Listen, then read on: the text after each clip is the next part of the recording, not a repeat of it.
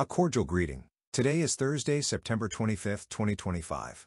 This is meteorologist Ruben Garcia. In this video, I will be updating the forecast regarding Invest 94 and Tropical Storm Humberto, and I will go into more detail about the forecast for Invest 94, which is expected to strengthen into a tropical storm over the weekend near or over the Bahamas. By early next week, it may take a turn toward the northwest, threatening North Carolina, South Carolina, or Georgia as a hurricane.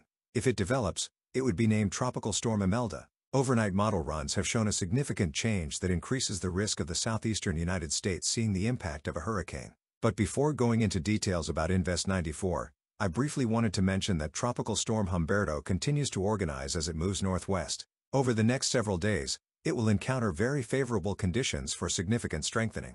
According to the latest advisory from the National Hurricane Center, on Saturday it should reach hurricane strength, and by Sunday night or early Monday morning it could be a Category 3 hurricane located south of Bermuda. For now, the forecast continues to show a track just east of Bermuda, which suggests they will not receive a direct impact from future Hurricane Humberto.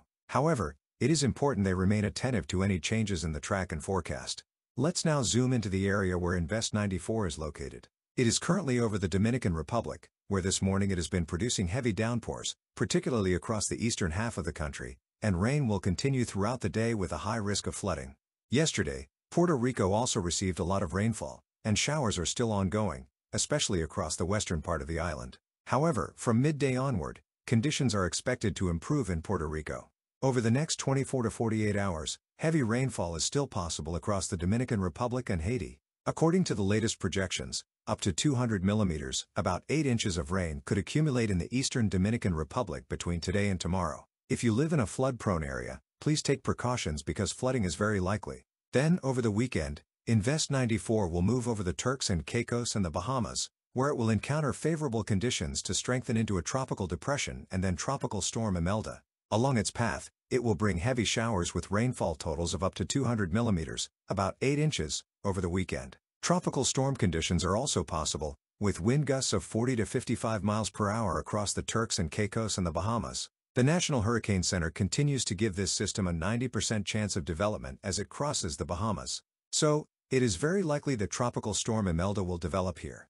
The most significant change in the forecast is that model projections now show a track toward the United States. It seems more likely that it could make landfall between North Carolina, South Carolina, and Georgia. Although uncertainty remains about how strong it could be when it reaches the region, some models show a Category 2 hurricane reaching the U.S. coast.